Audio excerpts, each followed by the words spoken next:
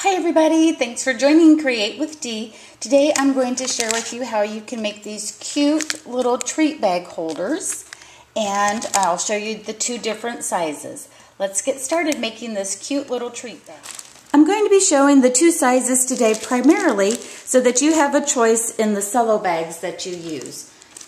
You can either use the 4x6 Cello bags, which would fit the smaller size, or if you wanted a little more treat in your bag, use the gusseted Cello bags, and then each of them need just a slightly different size. So for the smaller size, the cardstock is cut at 4 1/4 by 11, and with the smaller size, you can get 2 treat bags out of one 8 1/2 by 11 sheet of cardstock. The larger one is 5 1/4 by 11. Both of these are scored at 4 1/2 and 6 1/2, and I've already got that done ahead of time using my Simply Scored scoring tool. You can also use your Stampin' Trimmer and just use the score blade. So basically that's the template of the treat holder that's going to surround the Cello bag. And now it's time to do a little decoration, and on both of these I've used the 2-inch circle punch to punch out I guess a little peephole so that the recipient can see what it is that they're receiving. And so whatever side is your front, again using the 2-inch circle punch, just come in wherever you'd like. I put it in so that the neck is all the way through, and punch. That looks about where I want it. Maybe about 1 inch from your score line. And again, it really won't matter, just wherever you'd like to have the hole so that they can see what's in your treat. Next, we want to take some designer paper. This is from the 2014 catalog called Motley Monsters. Such a cute little Halloween pattern. And for the small, this is cut at 4 by 4 1/4.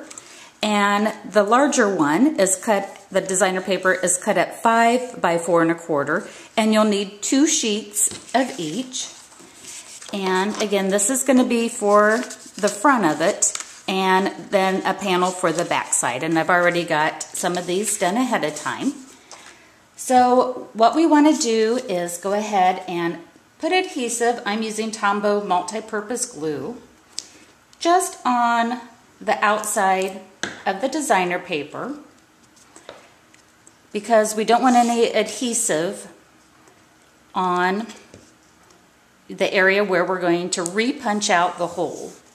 So in order to get that hole, what we'll do is we'll put the designer paper on first, and then come in from the back side, line up our punch, and punch again. The punches have a hard time going through more than 2 layers, and so if you punch out the hole first, cover your designer paper, then you'll be all set. So I said it's so super quick and easy. Next, what I did is I took our, and then we'll do it the same way with our larger one. Come in and get that punched. Alrighty, so with the Cello bags, I did trim this down to 4 inches, both sides. And for the sake of the video, I'm just going to use snail adhesive, but you'll really want to use a strong adhesive like sticky strip to put this down, just to make sure that it doesn't go anywhere. And I'm going to make sure I'm on the top. Here's the top of it, wanting to make sure it goes the right way. And I'm going to run, again, you would put your sticky strip on it, but I'm going to put some snail adhesive on it, line up the bottom with the score line just right above it, and then again come in with the snail adhesive. Again, you would put some sticky strip down. The snail adhesive doesn't like to go on that Cello bag very well. And then line up your top and squeeze that together. And then when you open it up, the Cello bag is there. The small one's just enough for a little treat. So got some candy corn flavored or colored M&Ms, and just fill it in, whoops, with a few, however many you want, and that one's done. So let's do the larger one. Well, since my snail was having so much problem, I went ahead and let's show what the sticky strip looks like. So I put a piece of sticky strip on either side of the gusseted bag. And again, you would do the same thing with the smaller Cello bag. I'm going to take off the, the sticky strip on one side, line up the bottom of the bag, put that down. Oh, so much better with the gusseted, or with the Cello bags, to use the red line tape. Oops, get that down. Peel off the other side.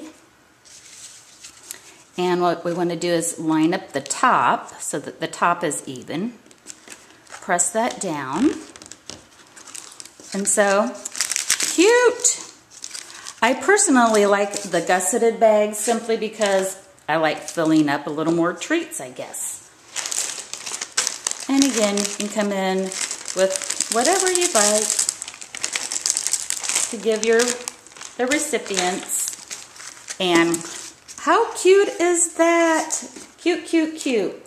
Then what's left is to just, I guess, make a tie on your top. You can use a standard office tape or hole punch. This is a 1/4 of an inch hole punch.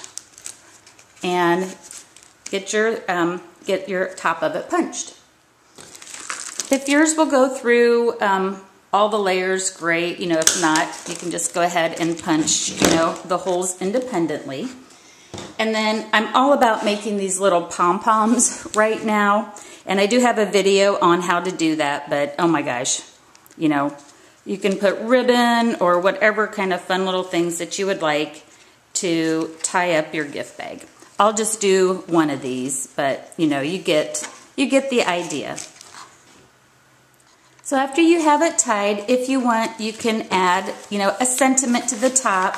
I'm using Merry Everything, Good to the Last Bite, the little Dracula, the little image, the little vampire, he's so cute. And Merry Everything is a stamp set that has a coordinating punch with it.